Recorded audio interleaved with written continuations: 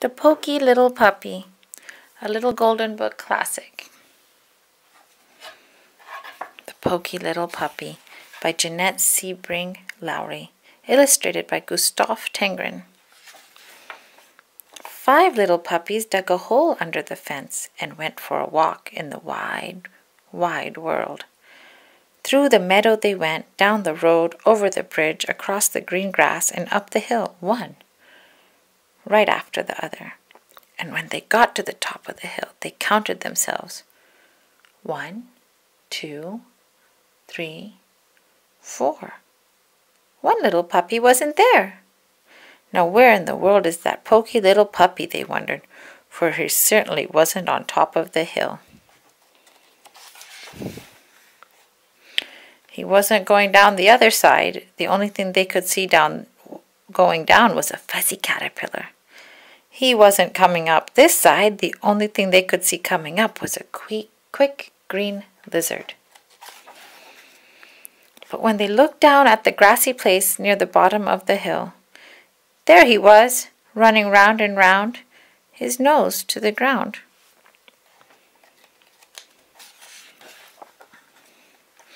"What is he doing?" the 4 little puppies asked one another, and down they went to see, roly-poly, pell-mell, tumble-bumble, till they came to the green grass, and there they stopped short.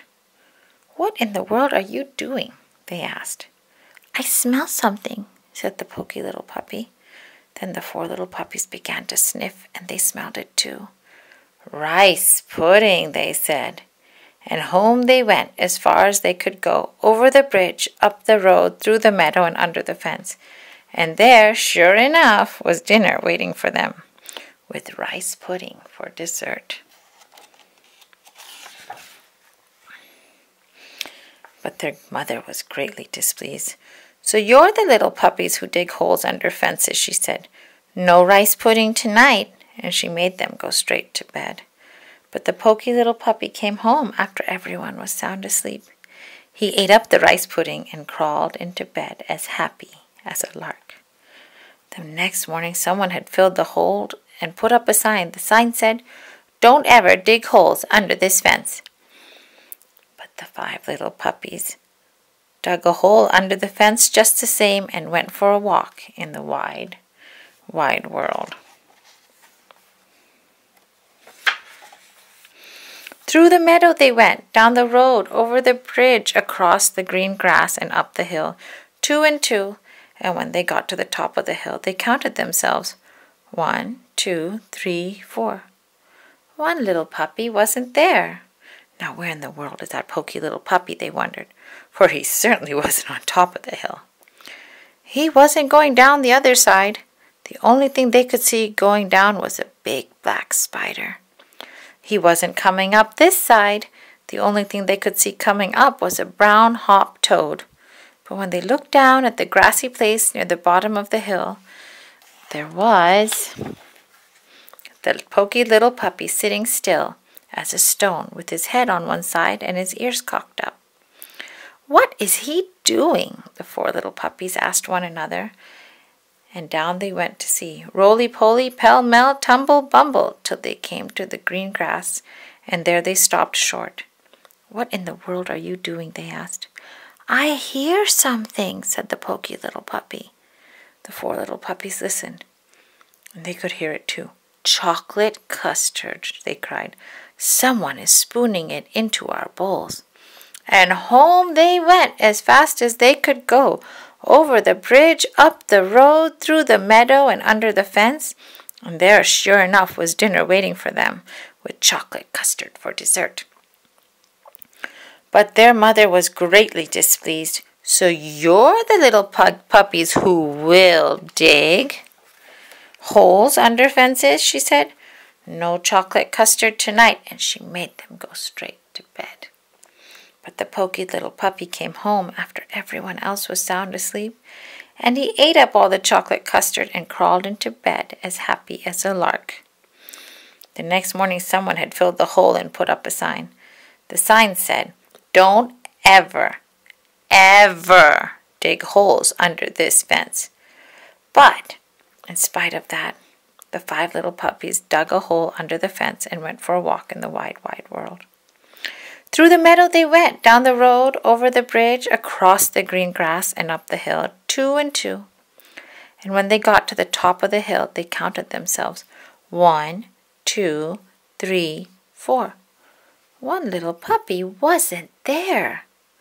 Now, where in the world is that poky little puppy, they wondered, for he certainly wasn't on top of the hill. He wasn't going down the other side. The only thing they could see going down was a little grass snake. And he wasn't coming up this side. The only thing they could see coming up was a big grasshopper. But when they looked down at the grassy place near the bottom of the hill, there he was, looking hard at something on the ground in front of him. "What is he doing?" the 4 little puppies asked one another. And down they went to see roly-poly, pell-mell, tumble-bumble, till they came to the green grass, and there they stopped short. "What in the world are you doing?" they asked. "I see something," said the poky little puppy. The 4 little puppies looked, and they could see it too. It was a ripe red strawberry growing there in the grass. "Strawberry shortcake," they cried. And home they went as fast as they could go, over the bridge, up the road, through the meadow, and under the fence.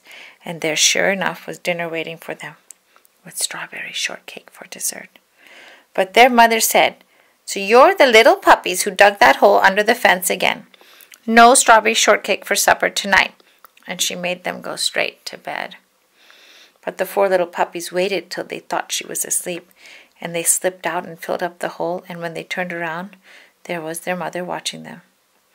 "What good little puppies," she said. "Come have some strawberry shortcake."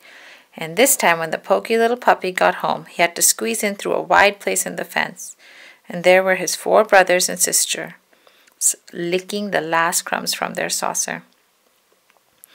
"Dear me," said his mother, "what a pity. You're so poky. Now the strawberry shortcake is all gone."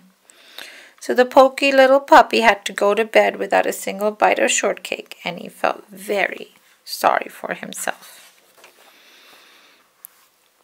And the next morning someone had put up a sign that read, "No desserts ever unless puppies never dig holes under this fence again."